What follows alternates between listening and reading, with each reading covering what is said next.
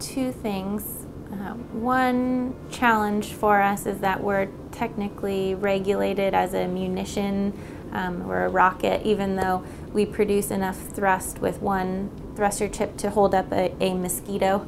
So not anything very dangerous, but because we're regulated we're on the U.S. munitions list, we actually can't sell to other countries without export licenses that turn out to be almost nearly impossible to get for some countries. So that's been a big challenge for a startup to try to tackle. We can't use normal email servers, we can't use Dropbox, we can't let non-US persons into our lab, so that's been challenging.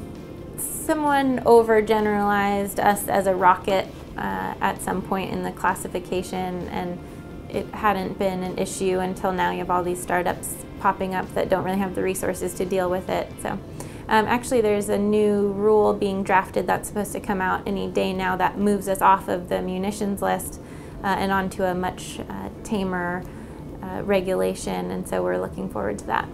We started out with the assumption that a space startup could only really sell to other space startups when we were when our product was first out the door, because it lacks the flight heritage and all of the reliability data that folks like Lockheed and Boeing and NASA would need to see. But in reality, we've actually found it to be the complete opposite, and the bigger aerospace companies have internal R&D budgets that will evaporate if they don't spend them. So they've actually been our first customers and have been kind of eager to buy our very beta products. But yeah, so that was an assumption we had going in that turned out to be completely